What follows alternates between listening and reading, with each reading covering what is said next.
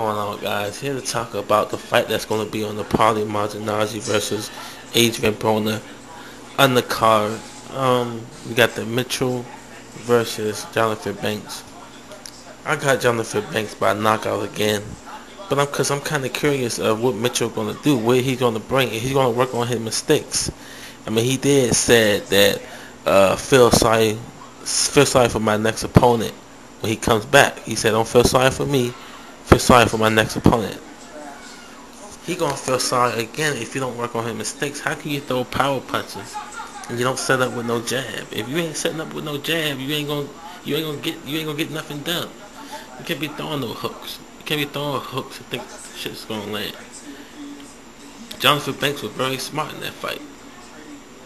Okay, in the second round, Jonathan Banks, he let Mitchell hit him with a body punch and fake like he was hurt, so he could draw Mitchell in because he knew Mitchell was going to throw a wild punch. And then after that, he countered him, and Mitchell was hurt.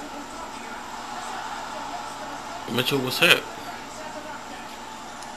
Mitchell, he needs to learn how to set things up, man. He has the power. He has the power to hurt a person and get a person out of there. But how can you try to hurt a person if you ain't setting it up? If you're not setting up a If you ain't setting up nothing with a jab, then I don't consider you as a complete boxer. The jab set up everything. The jab sets up everything. So Mitchell, you need to work on things, man. If you hear me out on YouTube, you need to work out.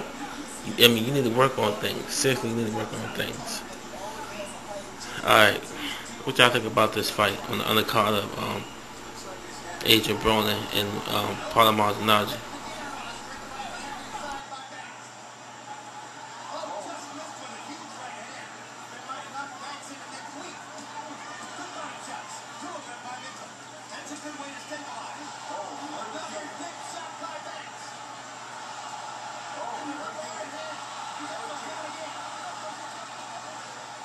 Second knockout.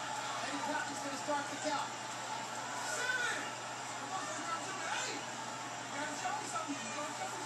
Mitchell has rubbery legs. Banks finish it right here. You heard Cochran say you got to show me something. Somewhere Emmanuel Stewart is cheering as Banks tries to get it done. Third knockdown of the round. And that's it. The fight is over. Seth Mitchell has been knocked out by Jonathan Banks. An amazing upset. Stewart Magic.